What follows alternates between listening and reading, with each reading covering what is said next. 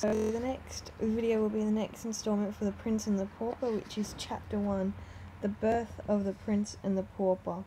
In the ancient city of London, on a certain autumn day, in the second quarter of the 16th century, a boy was born to a poor family of the name of Canty, who did not want him.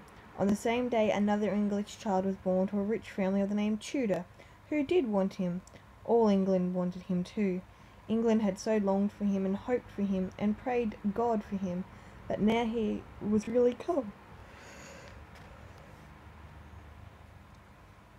The people went nearly mad for joy. Mere acquaintances hugged and kissed each other and cried. Everybody took a holiday, and high and low, rich and poor, feasted and danced and sang, and got very mellow. And they kept this up for days and nights together. By day London was a sight to see, with gay banners waving from every balcony and housetop, and splendid pageants marching along. By night it was again a sight to see, with its great bonfires at every corner, and its troops of revellers making merry around them.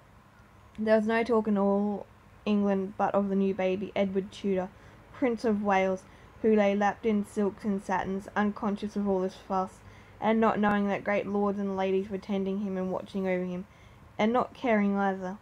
But there was no talk about the other baby, Tom Canty, lapped in his poor rags, except among a family of paupers whom he had just come to trouble with his presence. So that is the first chapter of The Prince and the Pauper.